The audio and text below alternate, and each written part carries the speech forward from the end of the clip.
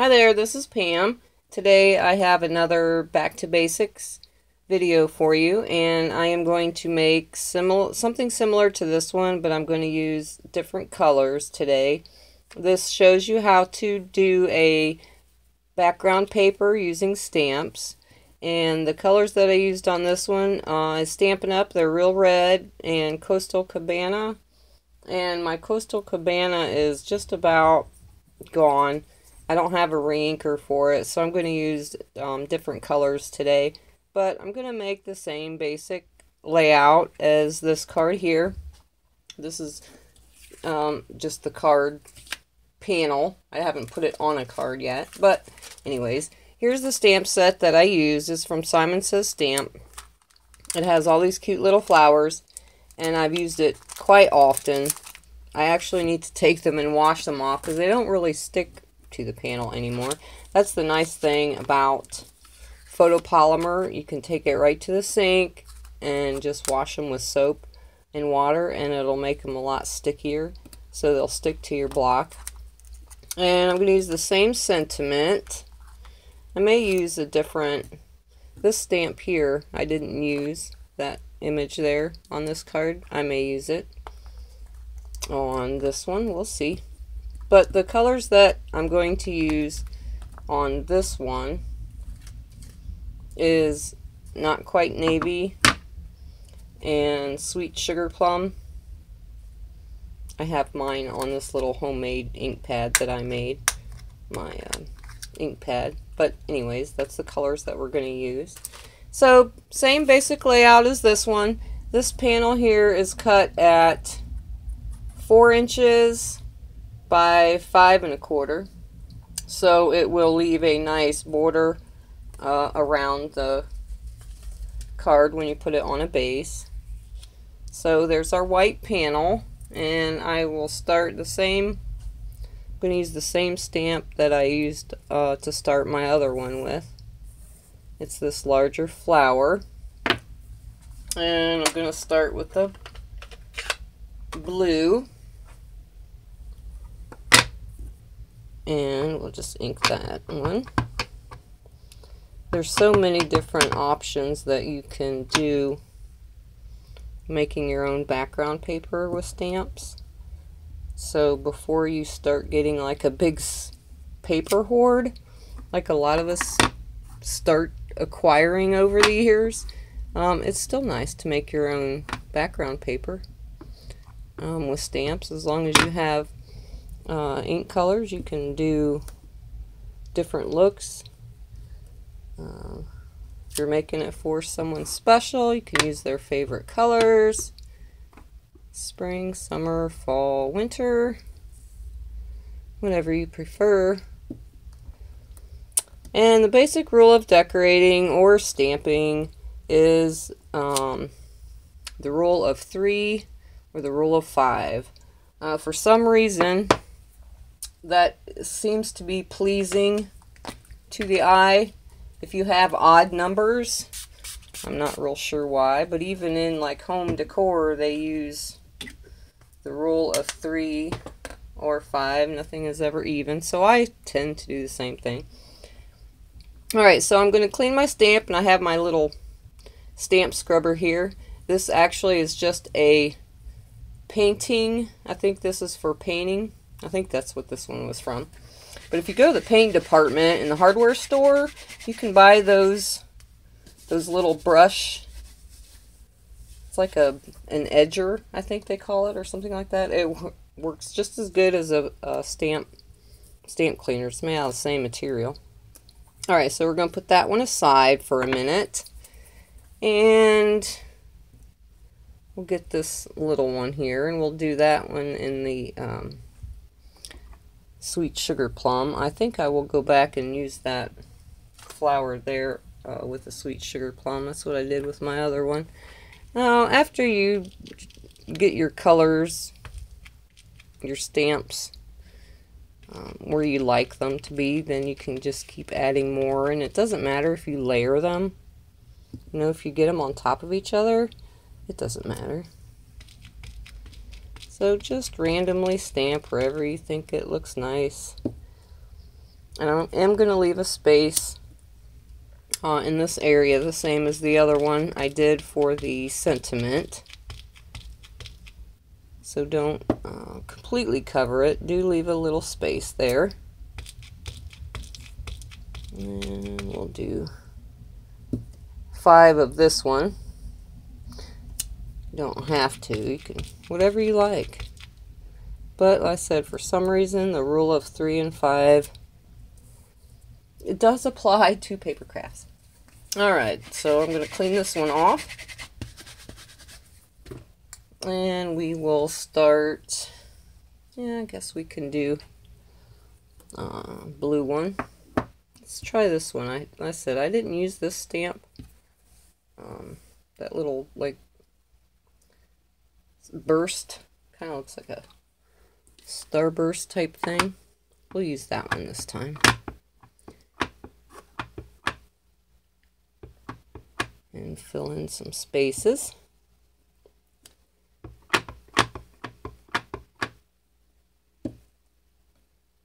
And see, I got ink all over my stamping block. That doesn't matter.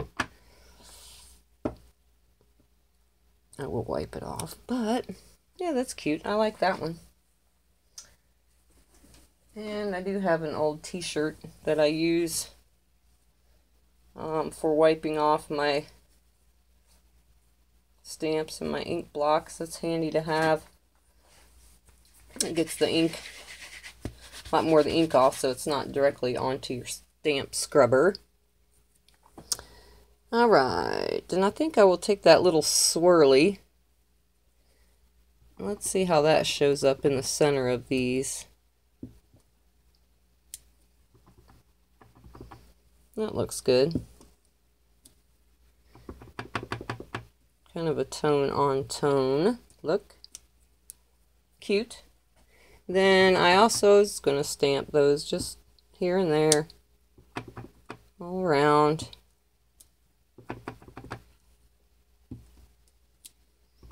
Filling in. Let's see, that's 3, 4. And you do want your stamps to go off the edge. That looks more like naturally, like you cut a piece of pattern paper panel down. Make it go off the edge just a little bit. And we'll do this stamp again, and we're going to do that in the Sweet Sugar Plum. Get that blue out of the way. And you can also, like I said, this is just a little plastic container that I took some Rangers, I can't even remember what it's called. It's felt. You can make your own stamp pad from it. It's just a felt pad. And I used a piece of Velcro in the lid. I did that just for trying to save space. Actually, I think I like the full ink pad a little better. It didn't quite work out the way I wanted it to, but for the time being, that's all I have. I don't have the big ones yet, but I am about to place another order through Stampin' Up. It is their celebration after all. Can't beat getting free stuff. So those ink pads, it's just that I have so many ink pads. I can't even remember how many I counted the last time. I probably have over 80. I'm just running out of room. But I like the full ink pads. Uh-oh. No, that's not too bad. My stamp stuck to the paper. Photopolymer will do that. But that's alright. And you can stamp off also. If you don't want it, if you want it a different look, I'll just do it just because I did it over there on accident. So I may as well make it look like it's meant to be. See how you get a totally different color there? And then you can even stamp it a third time and you'll get an even lighter color. So if you want even more variation, why, you can do that too. So that's coming along. Let's see what else I have. That little I have that little, you can't really see it, it's so tiny. And I have actually lost a stamp out of that set. I still have never found it. It's been gone for over a year, but this little spotty one, you'll be able to see it once I stamp it in the center there. Just add something a little extra to those flowers. And then I'll also take this and stamp it around too, here and there. Wherever there's an empty space, and just fill it in. 3, 4.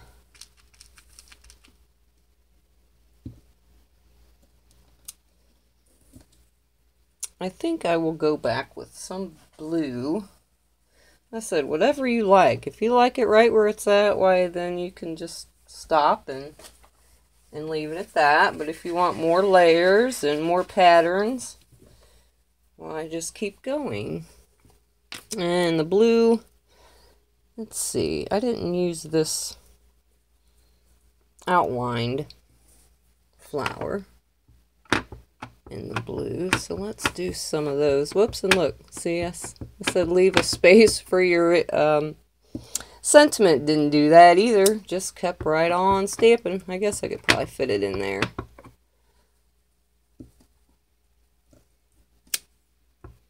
I think it's cute. And I suppose we'll put that one in there. Alright, I think that's probably pretty good. I should quit so I can have a spot for that sentiment. It's small enough, I do believe I can get it in there. So, I will do that in the darkest color, which is the navy.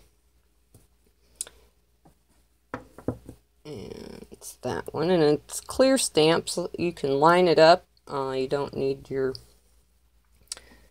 Stamp-A-Majig tool, or I just actually did buy a Stamp Perfect. I did a video on that not too long ago. That is awesome. I do love that tool. But for something like this, you don't really need it. You can line it up yourself, as long as you don't drop the stamp. Like I did there. Yeah, that fits in there just fine. So yeah, that makes a cute pattern paper design. And if you want more, like I said, if you think whatever you like, it's totally up to you. Whatever colors that you want to use, that's fine. I didn't grab a card base. Sorry, I just reached around there and got my piece of whole cardstock. I don't know which one I would put that with. That's probably too dark. I would probably go with the sugar plum as a background, or for the card base on that. And that would be just a 8.5 by 11 piece of cardstock cut in half for your card base. So that is my Back to Basics video for today. I said, see, 2 totally different looks depending on what colors that you choose. There's just so many options for it. This one here are my favorite color combos. I love red and turquoise together. I don't know why, I just think that's pretty. But this one's pretty also. I like that sweet sugar plum and not quite navy. So I hope you enjoyed this video, and I'll see you next time. Bye.